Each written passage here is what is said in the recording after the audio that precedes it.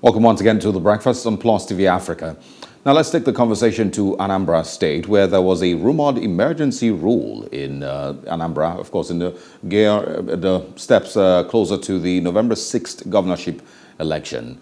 The Attorney General, Abubakar Malami, was rumored to have made mention that there's a possibility of a state of emergency in Anambra State. The governor of the state, Willie Obiano, was in the news this morning saying President Muhammadu Buhari was not necessarily aware of those plans and that the Attorney General goofed. It's one of the headlines that we took this morning. We're going to speak with Nick Agule, as a public affairs analyst. Good morning. Thanks for joining us. Good morning. Thank you very much. All right. Now, of course, get into it. What are your views on the rumored emergency rule in Anambra State? Are you part of those who believe it is necessary, seeing the security challenges the Southeast has been experiencing, and of course the elections coming soon? My reaction to the rumor is that it is a bad dream, a very bad dream for democracy, and that dream should better not come to reality. First of all, when the Attorney General of Nigeria speaks of state of emergency, which part of the Constitution is he standing on? Which democracy? Those who have been charged with responsibility or running a democracy must allow democracy to run. First of all, if a so-called state of emergency is declared and probably the elections, the upcoming elections in Anambra, does not hold, that is a victory for, because that's what we want. That's what elections hold. So one will expect the federal government of Nigeria and the Anambra government to do everything possible to ensure the elections hold. So I cannot understand why the Attorney General is speaking of a state of emergency, a situation that will most likely to conflict the forthcoming governorship election and handing victory to IPOP. So my view is that this is a dream that better not come to reality.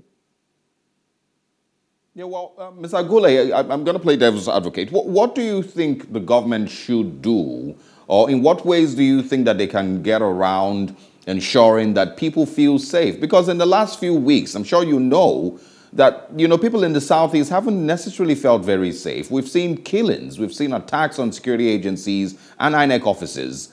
So how do you think the government can pull off a safe and secure Anambra for in the build-up to the elections, maybe a couple of days before, during the elections, and after? What resources do you think the Nigerian government can, put together? It is straightforward. We have a president who is also the commander-in-chief of the armed forces of Nigeria. This president took an oath office to protect and defend the Constitution of the Federal Republic of Nigeria. And that Constitution has two cardinal objectives for the president. And those are the provision of security and welfare for the citizens of Nigeria, Anambra State inclusive. So what the government needs to do is to provide security in Anambra State. Anambra State is a very small state in comparison to states in Nigeria in terms of land. So can't the federal government and the Anambra State government jointly cooperating with each other provide security so that Anambra is safe and secured? This is failure on the side of the government. So let me say one thing. I can understand that the security architecture in Nigeria is overstretched. It's actually overwhelmed because insecurity has spread across the country, and the army is having to deal with this security with operation this, operation that, all over the country. The police are also overstretched. But if an important event in our democratic journey, like governorship election, is upcoming in a state like Anambra, the federal government must deploy all available security forces to Anambra, to police Anambra, to give Anambra security so that this governorship election will hold. What is happening is a war between and the federal government, the state government. So they cannot war be won by support. Now, let me tell you another thing. The federal government needs to deploy intelligence security. Intelligence security is that which prevents this attack from happening. This attack will be in the board before the people strike. That is intelligence security. How can you be able, in a state that is as small as Anambra, fish out those who are perpetrating this evil even before they strike? And then the second thing is that when they strike, they are allowed to way. How can they way in a state like Anambra? Where are the security forces in their position? If you shoot an AK-47 rifle here, the sound is going to be heard miles away. How can the security be there? People come radically and get it.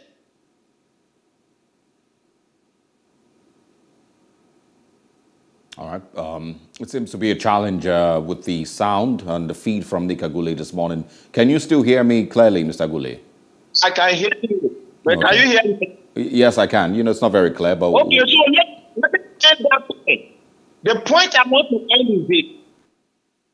President Buhari needs to be a true commander. A commander is the one that rewards successes by his men and repeats failure. If the president sacked commissioners of police, brigade commanders of public security agencies in every state where an attack has been perpetrated and it was not stopped with intelligence, and the perpetrator, if at all they slot, they were not apprehended and arrested for crime, depending on their choice. The president should terminate the activities of those commanders. If the president begins to terminate appointments of commissioners and commanders, I can assure that they will never sleep until they ensure enough intelligence is gathered to prevent this attack. And if this attack is happen, the people will never get away. Okay. Also, you know, if you can briefly also share your views on curtailing the activities of the IPOB, not in a militarized way now, but, you know, what role do you think the government can also, you know, play in order to, you know, calm the IPOB down, you know, and these perpetrators of violence in the Southeast? There are two things. Number one is roundtable. Number two is force. So you have an insurrection like IPOB.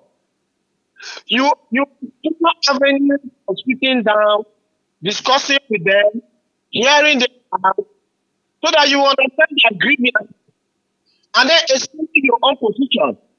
And if their grievances are things that you can deal with, it is better you deal with them than resorting to an armed struggle. So that is one thing. The federal government should and can engage IPOB in a roundtable, so that let them know that they are being helped. They are citizens of Nigeria. They have grievances against the state, and the federal government is a father. Anambra state government is also a father, and they should engage IPOB in a roundtable so that they can have this discussion, understand each other. That is one way.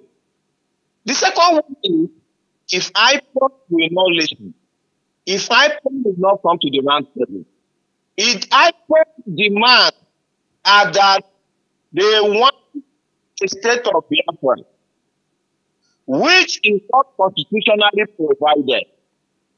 And they don't want to give explanations that the only way to get a state of Biafra is to get a referendum into the constitution of Nigeria. And from that referendum, you can then get a state of Biafra. The federal government force on them. They don't want to reason. The federal government should be forced on them.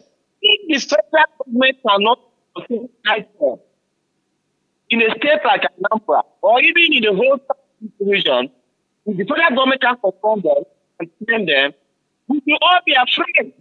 Because if an army, as a whole army of a country comes against us now, it means our army can protect them.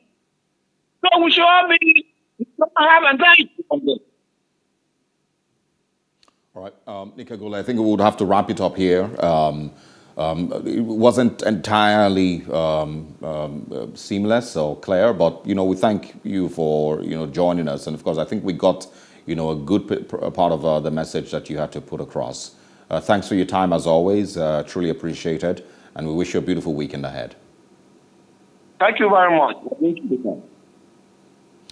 All right, and that's where we will be wrapping up the breakfast on Plus TV Africa this morning, and this week we'll be back here again on Monday morning, actually, to, of course, have another week of the breakfast. We wish you a very beautiful weekend ahead. And, of course, my final message this morning is once again to remind everyone that elections have consequences, regardless of how you see it. And those consequences can last for either 4 years or 8 long years. And sometimes those 8 long years, a lot of people may not even survive.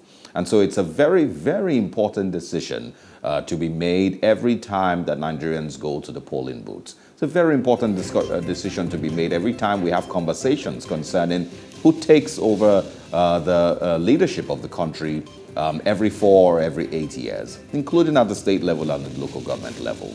Elections have consequences. I personally feel very bitter, that there are certain people who do not care about that aspect, because they feel and they know that they have certain things to gain by putting a particular person, a particular government in power. Once again, elections have consequences, and those consequences could last as long as 8 years. I am Osaugie Ogbonwa. See you on Monday.